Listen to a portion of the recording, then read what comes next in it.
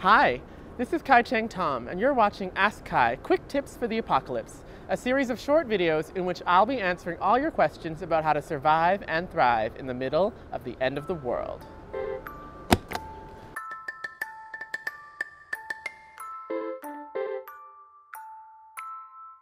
One thing before we get started today, so those of you who are regular watchers of Ask Kai, Quick Tips for the Apocalypse, are probably used to seeing me in my bedroom / living room / kitchen / living space with like my stuffed animals behind me. They are not here today because I am not there today. I am outdoors. We are trying something new. I've got two very masked, very PPE safe colleagues here doing the recording today, and we are in like a beautiful park that's also kind of weird in the middle of my neighborhood.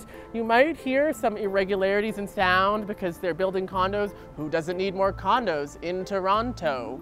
So please bear with us. So this week's question is, I just had a breakup before the pandemic hit North America. And now I'm really struggling with feelings of loneliness, and like everything I would normally do to take care of myself isn't possible because I can't go out, I can't see friends, I can't get an amazing new haircut. What do I do? How do I make myself feel better about living alone in the middle of a pandemic?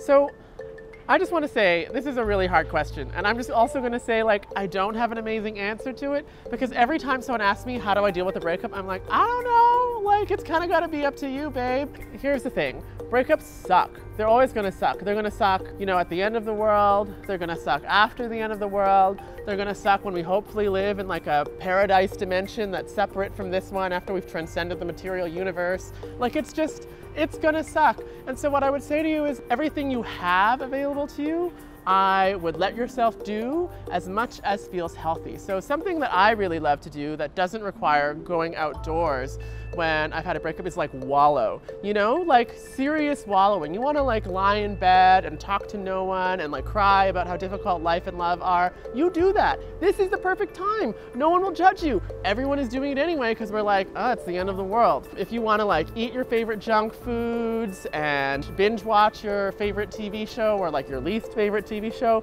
you know, I would say do all those things too. Caveat, of course, is like healthy moderation. Don't do anything that is going to increase a sense of like body dysphoria or self-loathing. You know, give yourself as much wallowing time as feels humanly appropriate, because guess what? You're allowed to feel bad. It is terrible losing someone that you love to a breakup, or losing someone you love in any case, and you just get to feel that. I would also say, you know, all the usual things that would apply outside of the pandemic do apply in the sense of you can do them online, some of them, right? So you could talk to a counselor online, you can hang out with your friends online. There are things that you can sort of do that will sort of approximate being surrounded by loved ones, even though you aren't really. I guess the last thing I'll recommend is that there are things that you could do that might be spiritual or ritualistic or just things that kind of give you closure. And I would recommend these things regardless if we were in a pandemic actually, but maybe especially now because we are in a position of having to give ourselves so much spiritual and material and psychological closure on our own these days. One of the terrible things about a breakup is that it's a form of grief. And in the dominant, mainstream, kind of oppressive society we live in, that grief isn't really given a body to hold itself in. So we don't, you know, have a funeral for a relationship that's ended, even though it often feels like something inside us has died.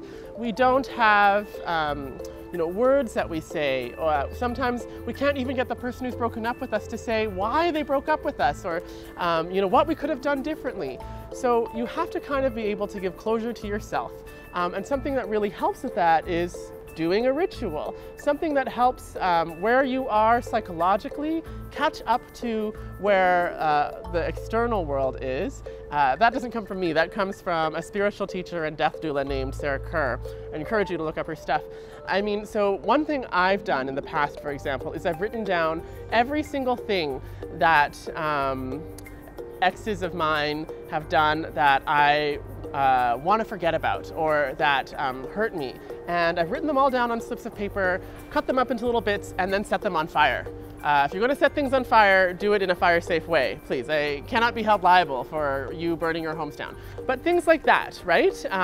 Lighting a candle and imagining your former partner sitting in front of you and saying everything it is that you needed to say. Writing down all the questions that you have for your ex-partner, and then writing down some answers that you could imagine being the possible answers to them. Anything that gives you a sense of like, yeah, this relationship meant something. The ending is painful, and I need to find a way to move on. Even things like giving yourself a haircut, like now is also the perfect time to experiment with giving yourself bangs, you know, if you're like brave. Again, if you're gonna cut your own hair, please do it in a safe way. I cannot be held liable for any injuries or bad haircuts. But yes, you know, the answer to this isn't clear. It's mostly just about giving yourself space, giving yourself time, and then permitting yourself to give yourself closure. So that's it for today, folks. This has been Ask Kai, quick tips for the apocalypse. Thanks so much for watching. Wash your hands, wear masks, stay safe, and if it comes to you that you just like want to cast a magical spell and curse the moon like I'm told the young ones are doing these days, like maybe don't do that. We need the moon. Shit's already bad. Don't curse the moon.